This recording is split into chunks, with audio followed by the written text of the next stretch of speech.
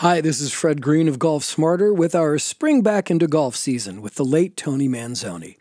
In previous years of replaying these episodes as part of our archived content, we kept it to a hand-picked selection of 9. But this time, and for the future, because of your response, we're going to feature every episode in order that Tony discussed his single pivot swing method, his incredible College of the Desert golf team success, his book and video, and stories about his relationship with the rich and famous from Palm Springs, including the godfather of his daughter, Frank Sinatra. Last episode from July 2011 was just after he released his book, The Lost Fundamental, One Simple Move, Better Golf Forever. But you probably have never heard this episode because it was for members only in April 2012 and has never been replayed. We recorded this just after his video of the same name was published on DVD. After he passed away in 2018, both the book and the DVD were out of print. So we were instrumental in getting his widow to agree to republish the book on Amazon, including the Kindle format, and allowing us to distribute the video online. All this was with the promise to create a tax-deductible fund created in his memory to benefit the first tee of Coachella Valley. For more on Tony and everything we were able to find on him, please go to golfsmarter.com/Tony, all lowercase. If you'd like access to the video, please write to me directly, golfsmarterpodcast@gmail.com, or click on the Hey Fred button when you visit golfsmarter.com. For members only, Golf Smarter number 328, published on April 10, 2012. Stop topping the ball forever with Tony Manzoni. This is Golf Smarter, sharing tips and insights from golfers and golf professionals to help lower your score. It's worked for your host, Fred Greene. Welcome back to Golf Smarter for members only, Tony. How are you doing? I'm doing well, and I'm so glad to have you back on the show. You are such a fan favorite, a listener favorite on Golf Smarter. I'm just so pleased that you've gotten such nice reaction from the Golf Smarter audience. Well, I do appreciate that, Fred, and this is a labor of love for me, and I'm sure it is for you too. Oh yeah, we have a passion about golf and golf instruction, and I'm just trying to get something out there that helps people. It's not ego based. I've done a lot of reading, and I believe every day that I listen to people teach, I learn something, and I'm just trying to get this down to where it's great for the consumer, that they can understand it and do it. Well, that's what's so special about your teachings, is that you are able to communicate it in a fashion that the average golfer, the layperson understands what you're saying, and it's not so technical, but it is concise. And I think that also is true to a testimony to how well your teams do at College of the Desert. Yeah, we do have a great record, and we're off to a good start again. We're 4-0 in league play, and we played 3 invitationals, 1, 2, and was second place in one. So we're off and running. We're going after our 24th consecutive year to win the conference, which is kind of crazy. But yeah, it is what it is. And we have a new team every 2 years, so it's not like we have this dynasty that we're building here. But the weather certainly doesn't hurt. So we draw some nice young men, and so far we've been lucky to keep drawing them, and we're saying the right things, and they're producing. Well, that's what's so interesting, is you say that these kids only play for 2 years. What age are your team members? What do they range from? I get them right out of high school, 18, 19 years old. So they're all young men, and they all have a dream of playing this game professionally. So we try to put them on that track. Obviously, they all can't make it. We show them the work ethic that's needed. Okay, so I know that you don't have much of an issue talking about your age. How old are you again? I'm 75. You're 75, and you're dealing with 18 and 19-year-olds, which could easily be grandchildren or even great-grandchildren at some point. At some places. They're really they become my children. There's no question about that. Yeah, and I love it. I really do. I learn from them in some ways. It keeps me from getting caught in the gap, and staying stagnant. So it's a win-win for both of us. Well, and it goes back to what we were just speaking on, that your ability to communicate with 18 and 19-year-olds and clearly to have going on your 24th consecutive regional championship. You must be doing something to gain their respect, to not have attitude from these kids, because that's an age where they can really have a lot of attitude when they come in and tell you that, what do you know, old man? I'm just so impressed. Well, it's not easy at times. I'm not going to say that it's always simple. We get a few kids, but as I tell all the boys on my team, I don't care if you're a +5. If you're a jerk and you want to stay a jerk, then you're not going to be part of my team. Because winning championships is important, but building character is much more important. And that's what I'm really here for. A lot of these young people haven't had a lot of parenting for whatever reason. And that's part of my responsibility as a golf coach, is to help them on that part of it. Because the majority of them are going to go on to work in the golf business or do something. And it's my responsibility to show them what they need to do to be successful. And, that's just how it goes. And I love the kids. I learn a little bit. I'm not really crazy about their music, but they're not crazy about Frank Sinatra either. So well, they have a lot to learn.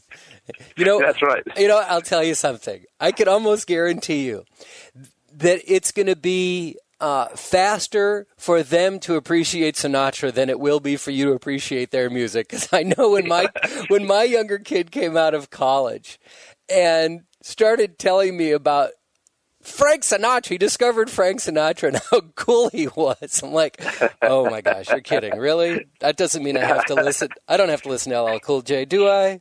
That's funny. Tupac, maybe. But the roots definitely. When we were kids, we had our own little fashions and some of the things, and I try not to be too, judgmental about some of the things they do, but some of the things I can see that it's a deterrent from them. People are going to misjudge them by wearing their pants down and all that sagging stuff. Oh, God. And I don't want to jump on them being critical, pull your pants or that kind of thing, because that just makes them resist more. So I try to explain to them, what they're projecting and how that hurts them financially. And also, people draw conclusions about them that aren't true. And little by little by chipping away and just trying to make sense without saying don't, it starts changing. And it's always for the better. That's a nice approach. I tell them you got two choices in life. You can be common or you can be special. And I really, really hope you choose special. And when you talk like that, their eyes open up a little bit, and so do their minds. Well, that was a great piece of, that's a great golf tip right there. That for any parent and any teacher, that's a great piece of advice. Thank you very much. Well, as we dole out these congratulations, let me also throw out that the DVD, the Lost Fundamental DVD, has been created, published, and released, and it will be available on the Golf Smarter website. Thank you very much, as well as the lostfundamental.com. Talk to me about your new DVD, The Lost Fundamental, that supports the book, The Lost Fundamental, One Simple Move, Better Golf Forever. Well, I was lucky enough to meet a young man by the name of Adrian Herta, and he really helped me put this together. When we're trying to do a DVD, it's really easy to talk too much and trying to get your point across. So we edited it down to where it's almost too simple, but that's the way I wanted it, and I think it's going to be very effective. If people watch it, you have to watch it a couple of times. The only downside to it, you realize how old I really am. I've got a young voice, but anyway, all kidding aside, I'm very happy with the DVD. It's just a reflection of the book. And for those of us that learn better by watching, I think it serves the purpose. Mm-hmm. Mm-hmm. So tell me about where you start on the DVD. Well, how is the DVD different than the book? Well, it's just visual. The concept is there. It's the it's the same concept. But you see, I use 3 different age groups. I'm teaching basically the same thing. You can see their flexibility issues are different. But again, what I primarily say is, look, this works for everybody, and this is an easy way to play the game, and you're not going to injure your back. That's the message. And I promise you that if you look at so many of the young players on tour, they're staying centered over that golf ball. They're not moving their head to the right anymore. And it's not something new. It's something that they're going back to. It's what Hogan did. It's what Nicklaus did. It's what Palmer did. It's what Trevino did. None of those guys swayed off the ball, and their careers lasted a long time. As we hit a certain age, it's really hard to move off the ball and back onto it while you're trying to hit that thing in the back of it. You know, it's really hard to do that. It's doable, but the older you get, it becomes impossible. So that's what my DVD is about. You can actually see the person doing this, and that's the proof of the pudding. I noticed that as well, and I think that the thing that came across in our multiple conversations before, even that you have the pictures in the book, but you talk about the sway and how that's just deadly to your swing, right? It's just, you know, there's been some great players. Curtis Strange was a big swayer off the ball. There's some great players that were. But I don't think you can continue that, especially as you get into your senior years and so forth. I think it becomes almost impossible. Most of the people you see on the driving range, you see them hit off their right foot, and their body swings back. They're going in the opposite direction, and then they say, well, I guess I'm getting old and I can't hit anywhere. Well, you can't hit anywhere with your arms. But if you learn how to use your core properly and get your body in the right position relative to the ball at impact, you can hit it a lot farther than you think you can. And that's what I'm finding. That's the thing that I hear more than anything else, is I'm hitting it farther. And that's from people that are 50, 60, 70. They even got a guy 86 years old taking lessons from me. And he claims he's hitting it farther than he did when he was 20 years old. I'm not 20 years old, but 20 years ago. Mm-hmm. So, because he's hitting more square. That's the whole thing. You don't mishit it when you're on the ball. When you're moving back and forth, it's just so hard to catch it flush.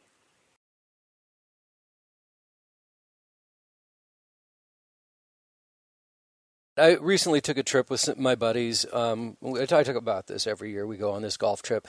And I noticed one of the things in looking at photographs of us at the end of the weekend, I have one friend who he has no distance. He has a really tough time hitting the ball farther than 150, 160 yards. And I noticed that not only is most of his weight is on his back foot, throughout the swing and definitely at the end of his swing. But he also does not, and help me on this one, he doesn't pivot his back foot at all. He's right-handed, so it's his right foot.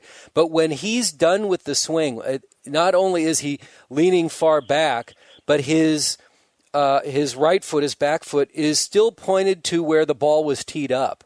Sure. And as it must be, because if you put any weight at all on the right side and then try to turn your body left where it has to go, you get stuck, and I'll tell you, put a lot of pressure on your lower back. So for the listeners out there that are doing that, just put all your weight on your left foot, lift your heel of your right foot off the ground so that you're just on the toe, barely weight there, and then just turn your chest and shoulders. You'll see that you can turn left quite a ways. Then if you put some weight on that right foot, try the same thing, and you'll see that you'll stop midway. And that's where most people are, so they don't get the full force of the body driving through that golf ball. If you watch a good boxer, you know, it isn't an arm motion, it's a body motion. And everything, throwing a ball, whatever, the body has to be in position for the throw. It has to be in position for the punch. So if it's out of position, it's going to be a weak motion. And that's what this is all about. I'm not trying to reinvent the wheel here. Ben Hogan discovered this, as have a lot of players. But the closer the center of gravity of the body is about 4 or 5 inches below the navel. The closer that center of gravity is during the backswing to the pivot leg, the faster you're going to pivot, and the freer you're going to pivot. And that's just a scientific fact. That's not Tony Manzoni's theory or anybody else's theory. That's just how it is. And Hogan was smart enough to discover this. In a book called Maximum Golf, with one of his students, John Schlee, he said, I find that the more I'm on the left side at the top of the swing, I can pivot my shoulders faster around my left axis, consequently hitting the ball farther. So Hogan made this statement a long time ago. It's just that there's so many people caught this thing, well, isn't that reverse weight shift? No, it has nothing to do with reverse weight shift. Reverse weight shift is on the downswing where your body's going backwards towards the right foot. You can put all the weight you want on the left side at the top as long as you move forward with the second move. So, when you try to hit a ball low, you're moving forward, and the club closes a little bit. Well, in a sense, we're just centering ourselves on the golf ball instead of putting our head behind the golf ball, and we make contact as we're turning through the ball. We're not making contact as we face the ball. We're making contact as our body has rotated towards the target. If you think about Annika Sorensen, she had one of the best moves I've ever seen, except for Hogan, because she looked like she was looking at the target when she hit the ball. But that was just because she was moving through prior to impact, and that's where all that power came from. Mm-hmm. At the very beginning of this answer, you mentioned lifting the heel of your right foot. Now, is that just as a test or in your setup? As a test? As a test. But okay. One of the things that I do to ensure is I put my right foot, I kick my knee in, and I really feel my weight on the inside edge of my right foot. And as I coil, I try not to gather any more weight than that position. And then when my hip turns behind me, my shoulder turns behind me, I'm actually displacing weight more towards the left side. If I was in a cylinder and I turned my right shoulder, my weight would be going towards my left side. There's no question about that. I mean, no one can argue with that. And so what I'm doing is I'm bracing between the instep of the right foot and the instep of the left foot. So I'm braced there.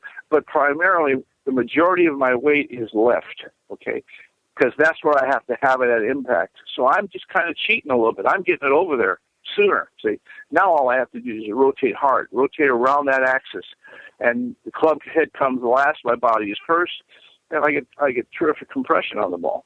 For an old guy, I can still hit the ball out there pretty good, shockingly, and I'm certainly not a physical specimen, but I'm in the position to hit it as best with as much power that I have, and I think everybody out there probably hasn't reached that position unless they've read my book and been practicing. If they're in the middle of their stance or on that right side when they're hitting the golf ball, there's no way they're compressing the golf ball like they can. And then, of course, there's the sweeping of the ball versus the compression of the ball, or trying to lift the ball. That's the other thing I found that the same player did. Not only is he not turning, but he's, with all that weight going backwards, it looks as if he's trying to lift the ball. He's not letting the club do its job.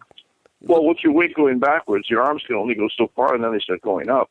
Mm-hmm. So, as I tell people, when you hit a ball fat or hit a ball thin, it's because you're behind the ball. That's the reason. I mean, it shows itself in different forms, but you're behind the ball. When you're moving through the ball, the club is still it's shallowing out. But when you stay way behind it, the club is going up. It has to go up because your center of your swing is a foot or two behind that golf ball. So the forward arc starts way too early. And that's why a lot of people can't get an iron in the air because they're too far behind the ball. Oh, well, actually, now that we're going to continue, I know this friend is not listening to this, so I'm going to keep, and I'm not going to use his name, so I'm going to keep talking about this because I noticed so many things after talking with you so many times. I'm now looking at other people so differently than I had in the past because basically I wasn't looking at them, I was looking at their ball. But he tops the ball a lot. I mean, it's frequent that the ball is rolling off the tee. I mean, we get all excited when he hits the ball in the air. Whoa, great hit. Whether it goes right or left, it doesn't matter. It's like, oh, you got it. You make great contact. You hit the ball in the air. Well, there's two things that cause topping. I've always believed. When people say you looked up, that's just insanity because nobody's looking up.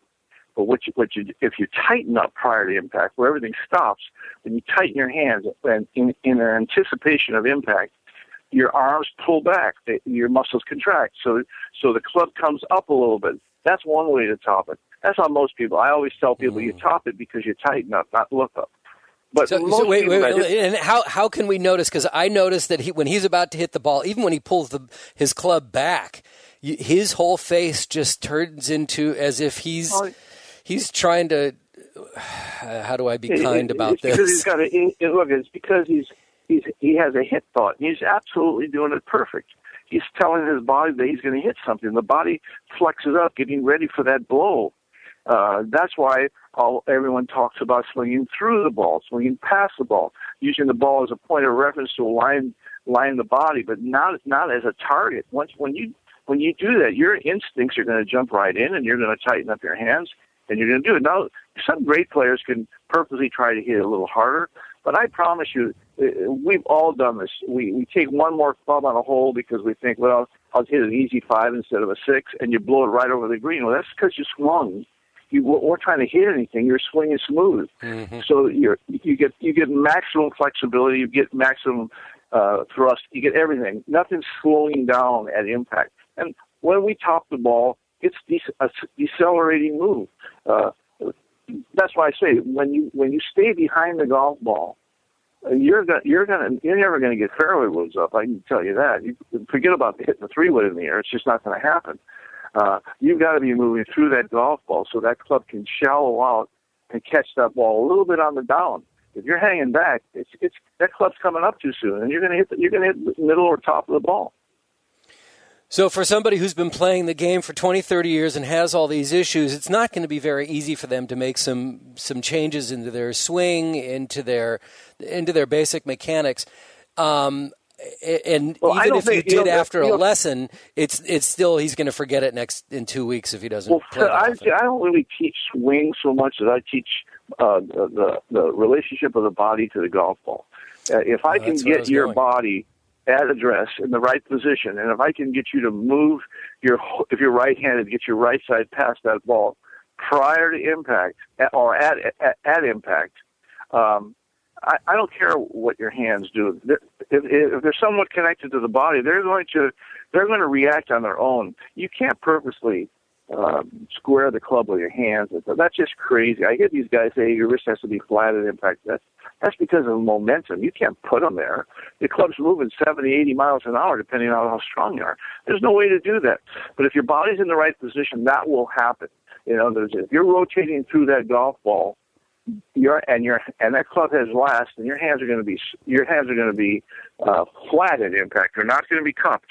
But once you stop that body, then the momentum of the arms going forward are going to cup the wrist. That's why that happens. It's just that people don't go through the ball. When you're hitting a golf ball, your mind has to be at position A, position B, and the ball's in the way of you going to those positions. If you target the golf ball, you're never going to get to position B, and consequently, you're going to cup your wrist. You're going to swing up prematurely. You're going to hang back. All those things are going to happen just because you didn't get through the ball. I mean, I have women that I teach, and I say, look, when you get to the top of the swing, all I want you to do is one thing: get past the ball with a turning motion. And they're always so shocked when they see they hit so much farther and hit the ball up in the air. But that's the core thing here. That has to happen no matter what you do with your hands. At the top of your swing, they can be cupped, flat. I don't care about that. It doesn't mean anything. Ben Hogan had cupped wrist at the top. Tiger Woods has flat wrist at the top. Who cares? What matters is at the bottom. And the only way you're going to go through impact properly is that the big muscles have to be pulling the little muscles. Once the big muscles stop and the little muscles move forward, all hell breaks loose.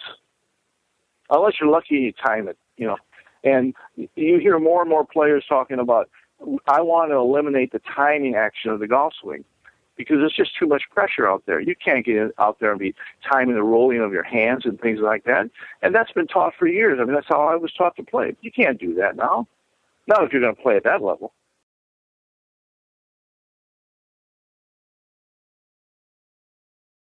On our third and last round of the weekend, in the back nine, my friend was so frustrated. He said, what am I what am I doing? What can I do? I keep, rolling the ball. And I'm like, are you asking me for advice? Because I've kept my mouth shut all weekend.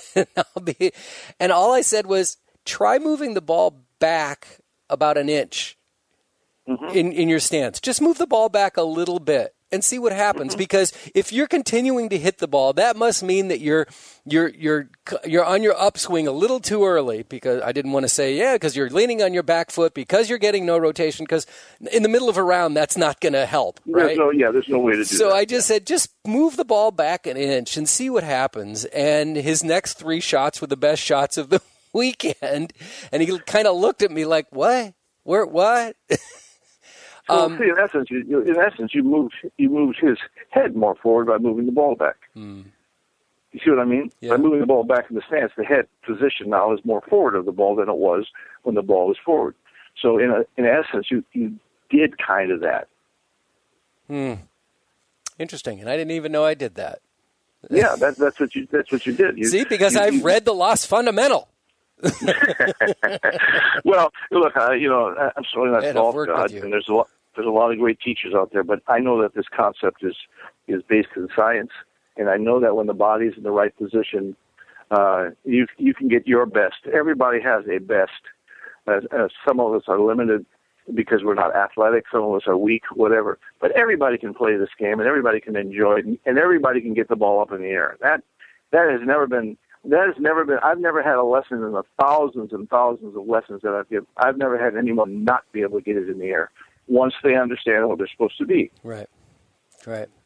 And what about is the hip rotation, as we get older, we get into our late 50s, our 60s, and God bless you, in your 70s, the hip rotation, some people just don't have that kind of flexibility. I don't know what kind of workout regimen that you have, or if you're I have no yoga. flexibility. I don't do any of that. I don't have any flexibility. But when my weight is on my left axis and I turn my chest left, my hips turn left. Everything works. When the center of my chest is to the right of my legs, like I was taught, take it back, put the sternum on top of the right leg. Okay? So there's a leaning of the upper body back behind the lower body. Then the legs have to go forward because the left hip has to align itself to the outside of the left foot at impact. So there's that little sliding move that you had to make. But with this concept, what you're doing as you're coiling, as you're turning in your backswing, you're actually getting to that position where you align that hip leg thing, okay? So now you have a forward axis. Now all you do is turn the top around the axis. The lower body works right with it. When you throw a ball, did you ever think about shifting your legs or moving anything? I mean, your body, your top part's connected to the lower part. But if you tilt your top part over to the right, of course the lower part has to go forward to bring the top part back. But when you're more centered to the ball, I hate to use this word stacked, but you're stacked on top of each other. So if you turn the top, the lower part turns too, as long as there isn't weight on the right foot. And again, for the listeners, just stand up, put primarily most of your weight on your right foot, and just take your left shoulder and turn it as left as you can. You'll see that your hips and belly turn with it. So you don't have to worry about hip rotation. See, and that's one of the beautiful things about this is that you can control. And in my video, I show you that when you're at the top of that position, all you have to do is just clear your chest. Everything else will turn with it. So you don't have to get your legs out ahead of the, like I said, legs first, then top. No, you don't have to do that. So we're eliminating all these little timing things that we had to do. I have so many more questions, but we don't have time today because I want to talk to you. I want to talk to you about golf pros out. No, I was going to say, I'm sure there's some golf pros out there that are saying that guy's nuts. But all I ask you to do is try it. Okay. Well, you're not nuts. I came out there last year with a friend of mine, and you spent an hour with him, and the video is up on YouTube. It's on the Golf Smarter TV channel of your, the highlights of the lesson that you gave my friend Neil. And I'm telling you, ever since that lesson, he has been a maniac on the golf course. He says that he continues to do what you taught him in less than an hour, and his game has just gotten so much better. He's so much more confident. So, yeah, you may be out of your mind, but it works. Well, yeah, everyone says that anyway. But I think that this is just an easier way to play. It's not the only way to play. You can be a hand player. You can fan that club open and close it on the downswing if you choose. You can swing. You can sway all your way to the right, then try to get it all going back to the left. You can do that too. It's been done. I only say that I say this confidently. This is an easier way to do it. Mm-hmm. Mm-hmm. Well, next time we get together, I want to talk about your tempo and your swing rhythm, and I want to talk about ball flight. We've never really talked about ball flight. I'd like to get your theories and ideas on that. But also, my friends and I, we travel every year, and you and I talked about this beforehand, but I'm going to throw this out here right now. So we're talking about coming down to the Palm Springs area next April 2013, and I want you to put on your calendar right now, the morning of April 6th, Saturday morning. I'm hoping that you're available, that you can meet with me and my 3 buddies, and I'm going to throw this out here to the Golf Smarter audience. If you want to be, Tony, do you do clinics?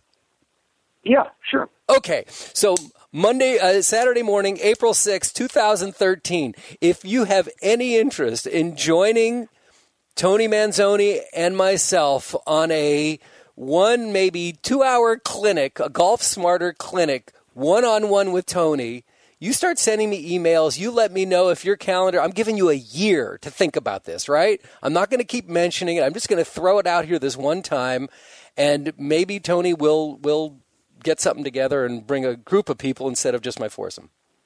That would be great fun. It really would be. It would be great fun. Yeah, that would be a lot of fun. Because I know that some people, some Golf Smarter listeners have traveled across the United States to come and have one-on-one sessions with you. Yes, they have. I've had a ton of them, and as far away as New York. And there's one fellow in France that said he's coming down. I'm waiting. And he's a Golf Smarter listener? He's a Golf Smarter listener. Wow. In France? How cool is in that? France. I love these podcasts. Well, when I first did the first interview with you, I thought this was a Southern Cal kind of a deal, and I had no idea that you were worldwide. And I started getting emails from people from Switzerland, and I heard of the Golf Smarter, blah blah blah. And I thought, what in the heck? Well, you were thinking radio when the first time we talked, and I think it was about the Shot Watch, right? It was Shot Watch. Yeah, it was about Shot Watch. That's exactly right. So I had no idea, how important what you're doing is. I mean, it's fantastic, really. I don't know really about is. Important. I'm just saying that it is important. No, we have a far reach because we're on the internet. It's a global idea. I don't know if it's important, but what you're saying is important. I'm just giving you the soapbox. Well, I mean, you give fellows like me that have something to say about the golf swing, whether you agree or not, at least it's an opinion that's out there and it gets people thinking. And how would I do that if it wasn't for your company? I'm certainly not a household name in golf. I mean, I am. You should be. I am a family, but and we don't want to hear what they say about you at home. All right, so let's let everybody know now. Please come to golfsmarter.com and pick up, if you haven't already picked up Tony's book, The Lost Fundamental, One Simple Move, Better Golf Forever. You're one of the few who have not in the Golf Smarter audience. The book is only $20 and plus shipping. Now, we have to mention there are different shipping fees for overseas, for Canada, and for the United States. I think the United States it's like $5 or something. But so the book is $20. Now the DVD is available. Again, it's only available at golfsmarter.com or at thelostfundamental.com.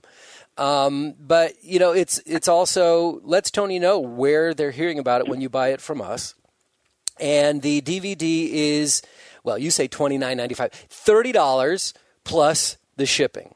And the shipping comes from Tony, not from me, but I just help him handle all the orders, and it's an easier way to come. So please come to golfsmarter.com and go into the Golfers Mart there and pick up one or both of Tony's latest contributions to your game improvement, The Lost Fundamental. Tony Manzoni, you are a hero, my friend. I really enjoyed talking to you, and you are coming back soon, right? We're not sure. You may be back next episode or 2 weeks, but we can't record anything today, but because our schedules won't allow. But we will get you back on very soon because I still have more questions. Sounds great to me, Tony. And thank you so much for the opportunity to tell you what my theories are about the golf swing.